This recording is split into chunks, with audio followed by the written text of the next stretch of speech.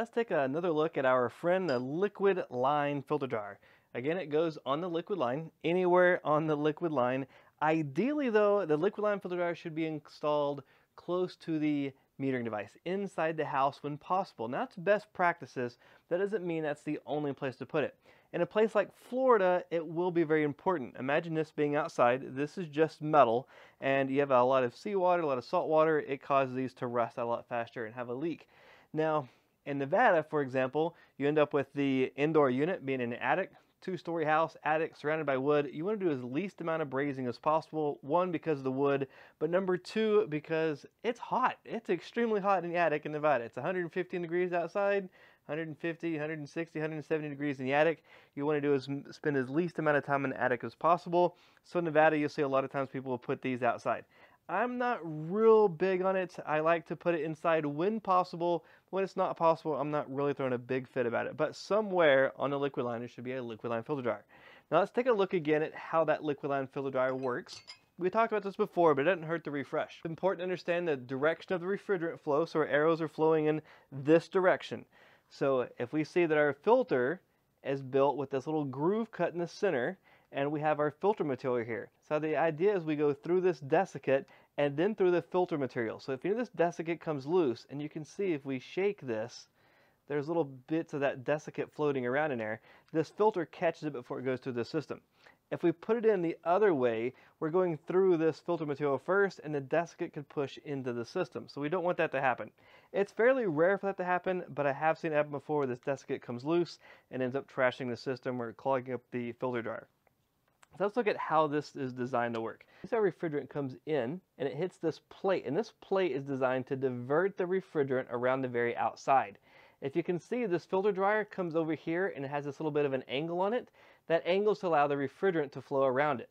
So the refrigerant comes all the way outside. It has to go through this desiccate material. So as it's going through this desiccate material, it is being dried. In other words, it's pulling out H2O. Now when I say dry, don't get H2O and any liquid mixed up. A lot of students do that. As liquid refrigerant's flowing through here, it's not stopping it at all. It's only pulling out the H2O. Think about this like those little packages you get when you order a product. The little packages absorb moisture. They allow it to keep that product nice and dry. The same product, same thing is happening here. So this is filtering it from the outside. Then it collects together on the inside of this tube, goes through the filter material and onto our liquid line. So if you see on surface area alone, there's a lot of surface area around this whole entire perimeter of this filter dryer. So it can collect a lot of contaminants on the outside. And as the refrigerant gets closer and closer to the center, it's purer and cleaner, and we collect together in this little cutout section and go forward. So that's an important concept. If we have a refrigerant flowing the other direction, we end up with the opposite effect. We end up with that refrigerant coming in, and all of that refrigerant trying to be filtered through this very small amount of surface area. Then it goes through this filter material or the desiccate material and collects on the outside. So it would stop up a whole lot faster if we put this in backwards. Plus we have the issue of any of this desiccate material could chip away and end up floating through our system. So that's why we want it to be in the correct direction. Now, you're going to see in your trade somebody install the filter dryer facing the wrong direction. It's going to happen, and you may accidentally do it yourself. So you have to think about what are the proper fix. Well, the proper fix would make sure it's flowing the right way, away from the condenser towards that metering device. Now let's look at the possibilities. Let's say we have Mrs. Jones. She's on a very fixed income. She is, say, in her 90s. You don't know what's going on really, but you know that maybe she didn't have a whole lot of money to spend on it. This system's already been like that for, say, 10 or 15 years, and the amount of time it would take and the amount of money it would take to pull all the refrigerant out, to cut this line out, put the new one in facing the correct direction, and then pressure testing, pulling a vacuum, and recharging the refrigerant, the cost would probably outweigh the benefit. So you have to look at what's really happening there. So you look at the filter dryer, we want it to be the right direction, but it's going to really be on a case-by-case basis of how important it is to fix it. But as long as you understand what's happening with it, it won't actually stop the flow. It potentially could cause the desiccate to come loose in the system. So it's a potential. Now remember, this is a liquid line filter dryer, so it has to go in the liquid line. Just because it's a 3/8 line doesn't mean it's a liquid line. Remember, leaving the compressor is a discharge line. If you put this liquid line filter dryer on the discharge line, the hot gas coming through this causes this to come apart, and it sends out all of this desiccant material through the entire system, and it trashes units. So to make sure it's the liquid line filter dryer, goes on the true liquid line after the condensing coil, not just because it's a small line. A lot of information goes into these. We're talking about brazing and brazing these lines. If you have this line outside, you want to make sure you protect this filter dryer when you're brazing it. The flame can end up burning the paint off of this, and when you burn the paint off, it'll end up being a spot that can rust out, especially in places like Florida. Some of these manufacturers actually put this really cool little metal ring on here, and this little metal ring does great, so when you're brazing it, it helps divert the flame. You still want to protect this with some kind of a rag or heat absorbing paste, but it's a nice little advantage. This particular manufacturer also leaves us a nice long stem right here, so we have plenty of room to get our torch to pull the brazing rod up into this connection. Some of the manufacturers leave us a very, very small connection, like right here, it's a very small. So we have to get our flame really close to the paint to get the brazing rod to pull up into this connection. Just some of the stuff that we have to deal with, but the idea is, when possible, put it inside and protect with a rag, and worst case scenario, maybe add some paint to it. I worked with a guy that always repainted his filter dryers after he got done working with them. I tried to do that, but I found the paint just doesn't last long ratting around in a service fan. It's a great idea though, just doesn't really work well for me. Now this is what we call brazing. It's a braze connection. Some people actually do soldering. There's a huge argument. We'll get into that later. But S for soldering, or S for sweating, or S for brazing. We have another type of connection we use, and that's called a flare fitting. So this one has a flare fitting. The flare fitting will unscrew or unthread. So if we unthread this, we see the threads, and we see on the very end right here, this cone shape. Well, inside of here is also another cone shape. These two cones fit together, and it's very important for them to fit together and fit flush. If it doesn't make a very good seal, and that good seal is going to leak on you. There's two things about these. It's just the copper that's been flared out. We'll get into flaring a little bit later, but that flare has to be done correct, and also this has to be the correct tightness. You'll end up with people that will over tighten these fittings. So I've seen people before that say, oh, well, flare fittings notoriously leak, so they tighten them even more, trying to make sure they don't leak. Well, the problem is you tighten this even more, that copper in there will start to split. It will start to spread out. And when the copper splits, it'll crack and it causes the leak. So the people that have an issue with these leaking over tighten them, and then over tightening them notoriously causes them to leak. There's really a torque wrench that you should use, and you can torque these down to make sure you get the right specifications. I like to put a little drop of a product called Nylog right on the edge of this, and it makes a really nice good seal when I put this together. They also make a new product. It's a type of gasket. It's a blue gasket that fits on this between the two fittings. So when you put it together, it helps make a good seal. I've heard good and bad from that. Well, I think pretty much everything. There's a good and a bad with it, but I would be something I'm willing to try. What I prefer to do is anytime I have an existing flare fitting, is I like to cut off that existing flare and make a new flare that I know is going to be good and in good shape. And then when I put my flare fittings back together, put a little bit of Nylog on there, and then torque these connections down, and I know I got a good solid connection. Other people prefer just simply to braze them, and if you do this connection right, it's not going to leak, and if you do this connection right, it's not going to leak. The key is, do it right. So very important part of this filter dryer is making sure that we do that connection right. Now, just because you're going to be seeing in residential these 3/8 liquid lines doesn't mean that's the only option. Here's a commercial filter dryer, and it has, this one's 1/2-inch line. So we got 1/2-inch line coming into this. It's a high quality filter dryer. It's a high volume filter dryer. Here's our arrow, refrigerants coming in. So it's a large pipe. And here's another filter dryer. It's even larger than that one. You can see it's a much larger pipe, but it's still a liquid line filter dryer. Some of the differences, the desiccant size. We talked about the desiccant, the size of this desiccant. So if we look on here, there's a few numbers we see. The EK being the brand, and it has 0.5. That means that's how much desiccant area. I believe it's in cubic inches. And then the 3 stands for 3/8. This is a 3/8 line. If we look on this one, this is a 41. So it's a 41 cubic inch desiccant area. So it's a huge filter. So this one's half, and this one's a 41. So it's huge. And then the 5 stands for a 1/2-inch line size. So the line coming in here is 1/2 inch outside diameter tubing. So this filter dryer will hold a whole lot more contaminants than this one will. So the idea is that your filter dryer can be larger but never smaller than what you need. So typically in residential, I would carry 5-ton filter dryers because a 5-ton would replace a 4-ton, 3.5, 3, 2.5, 2, 1, 1.5, all those different options. And refrigeration sometimes is a little bit different because you have to take up the account of the space that filter dryer can fit in and some other aspects. But in residential, I just kept 5-ton filter dryers and made them work in most scenarios. So not all filter dryers are going to have this metal painted end. Some of the manufacturers, the factory ones, used filter dryers like this. And this filter dryer inside is your desiccant material, and it looks a little bit different, but it's still a filter dryer. However, there's a little bit of a catch. Sometimes you end up working with mufflers, and a muffler may look the same as this liquid line filter dryer. So this is an example of a muffler. Both of these are mufflers. They're hollow inside. But a muffler is going to be on the discharge line, and a filter dryer should be on the liquid line. How can you tell if somebody put a filter dryer or if they put a muffler on there? Well, a cool little trick is you can get an adjustable wrench, which we all keep in our truck. So here I have my adjustable wrench, and what we have is the filter dryer or the muffler. And if we tap on it, you can hear that hollow ring to it. That's how we know that it's hollow. And if I have my liquid line filter dryer, we tap on that and it's a definite thud sound because it's solid inside. Here's another example of a metal one. Thud, thud. And if we tap on our muffler, you hear that definite ring to it. So it's a little different because it's open, but it has that ring to it. So that's a good way to know is if it's a muffler or filter dryer without reading the words, because the words may be gone.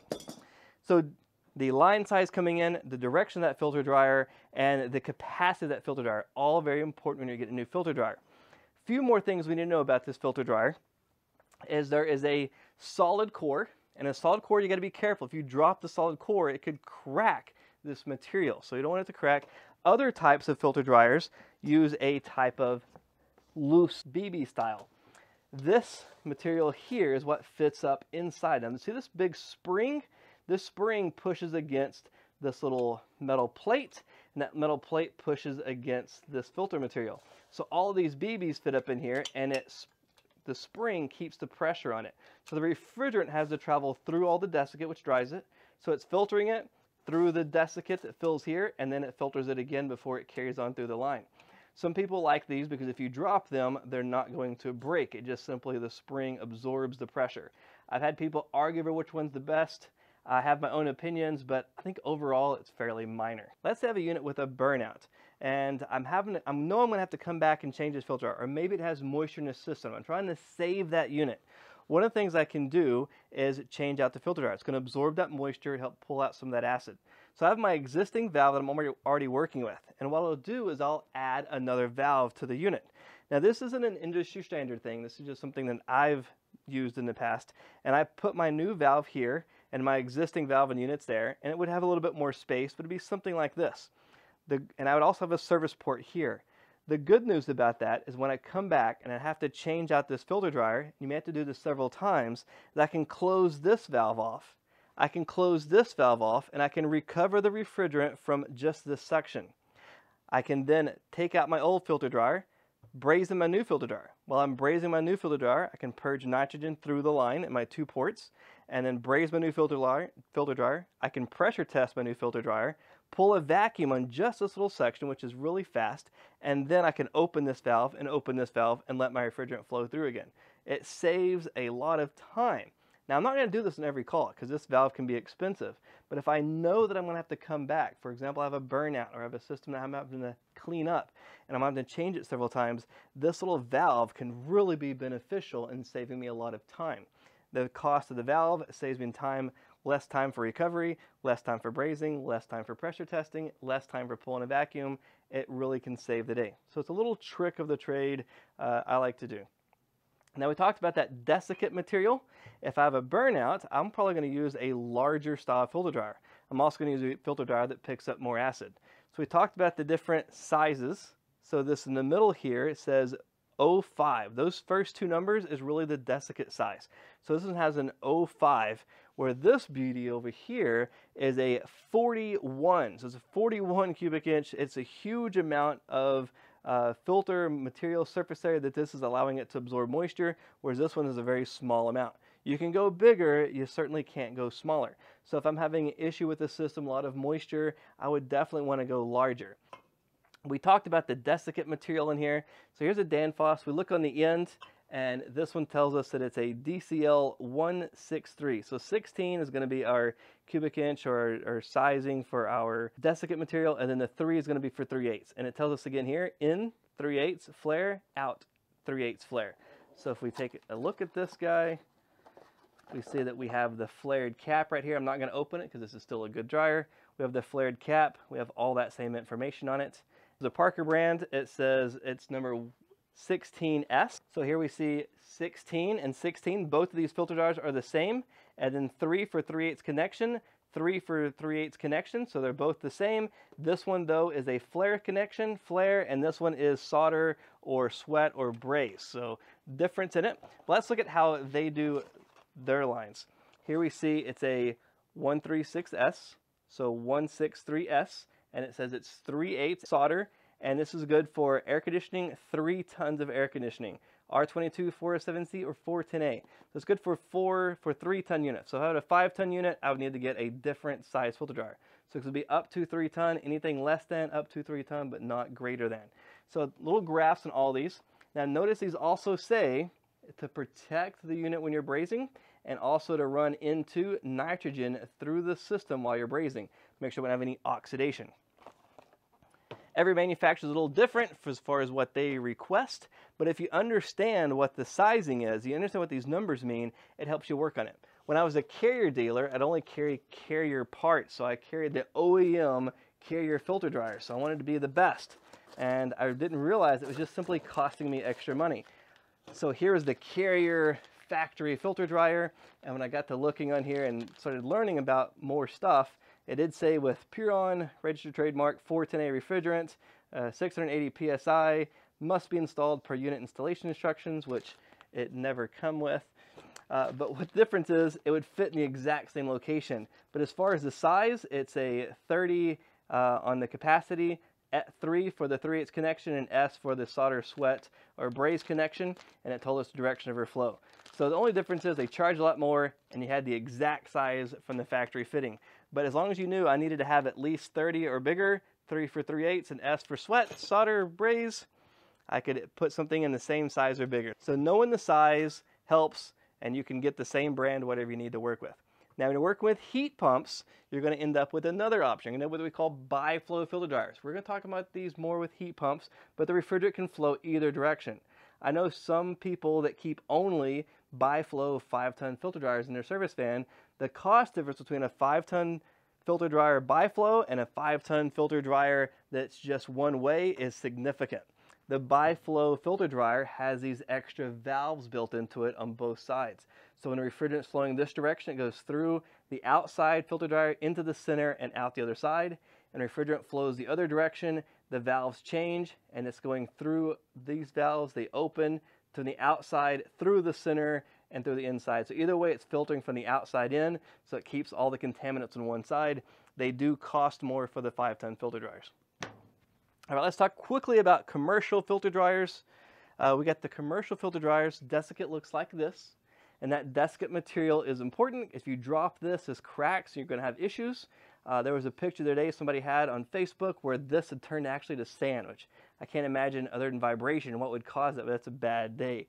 So this one's been cut so people can see it, but they still filter from the outside to the inside.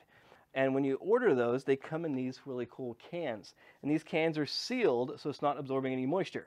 Well, as soon as you pop this top, this desiccant material starts absorbing moisture.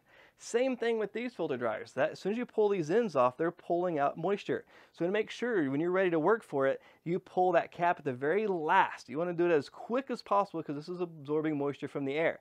Same as this. As soon as you open this can, it's absorbing moisture from the air. So you want to have this on as quick as possible and flow nitrogen through so you're absorbing, using that capacity to absorb moisture from the refrigerant. So this can, once you pop this top off, it starts immediately absorbing moisture. What's cool about those is they have valves and they're bolted together, and you change out these filter dryers. And this one's standard capacity. What's cool is this one's for water and acid removal for liquid and the suction side. But when you look at some of the other options we have, this one is a high moisture capacity, water and acid removal for 48 cubic inch, which is massive. Cubic inch desiccant block for use with CFCs, HCFCs, HFCs, mineral and PE oil. So this is good for just about everything we're going to work with. And the same thing, it has directions, but you want to only put that in when you're absolutely ready to go, so you know you're not absorbing moisture from the air. So that's pretty much the gist of our liquid line filter dryers. Let's just quick review. You have the center two numbers is your desiccant size. The last number is going to be the size of the piping. And if you have a letter, it's going to be either for sweat or F for flare. And you want to make sure your filter dryer is ideally inside. But if you do have it outside, you want to make sure that it's protected. It's not going to rust on you. And you want to make sure it's the correct direction, flowing away from the condenser towards the metering device. You always want to make sure there's only one filter dryer. Sometimes there's another one behind the valve, only one in the system. And anytime you open the system, change the filter dryer. You want to make sure you leave the caps on until you're ready to use it, and never blow through these filter dryers. I've seen students before, and even young techs, they'll pull this off and they'll try to blow through it. I don't understand why, but the moisture from your breath will contaminate and completely ruin this filter dryer. They look at all different sizes, all different brands, and all different styles. You're going to definitely have something you're going to be working with a lot is the filter dryers. And if you're going to deal with a flared connection, make sure you understand about flaring and the proper way for flaring. Let's take a look real quick at what it looks like when a filter dryer is behind the valve. Here's an example of a filter dryer behind the valve. And let's take a look at the flow of refrigerant. Refrigerant's leaving my condensing unit into the filter dryer, out of the filter dryer, into my valve, out of the valve, through my liquid line to the house. So my valve is here. So if I have to do a pump down, which we'll get to soon, if I have to do a pump down and I close this valve, I have my filter dryer behind the valve. So it's going to be very difficult to change it. I have to actually take all of the refrigerant out of the system to change this filter dryer, which is quite time consuming. So anytime I have the filter dryer behind the valve, I like to put in a straight piece of pipe here. In other words, take this out, put a straight piece of pipe. So when I put that straight piece of pipe in, I can put my new filter dryer ideally before the metering device, but at least outside of this valve, so the next guy, which is probably going to be me, can get to it a whole lot easier. So then the question is, why do manufacturers put it inside the system? And the reason is they used to require you to put a filter dryer in, but they found out through warranty compressors that people weren't doing that. So they started including a filter dryer with the new system. So Carrier, for example, would send a new filter dryer with the new unit. But technicians would take the filter dryer, throw it in a truck, like, sweet, I got a new filter dryer. And they wouldn't put a filter dryer in the system. Well, the moisture would turn into acid, and you end up having compressor warranty issues. So the manufacturers had to do something to control that, so they started putting filter dryers with the system. Now, if they put the filter dryer out here, the problem would be the box would have to be bigger. The pallets would have to be bigger. You could get less systems on a truck, and you could get less systems in a warehouse. So they had to put it the only place they could, behind the valve. So in this particular unit, that's still pretty easy to get to. But a lot of units, right behind the valve, right here, you will have your condensing coil. And this will be behind the condensing coil under the fan in the very hard to get to location. So it's very difficult to get to. I've seen it before where people have left that filter dryer and they add a new filter dryer out here. Well, that one gets clogged up. It never shows up on your pressures because there's no pressure gauge here, and it ends up burning out the compressor.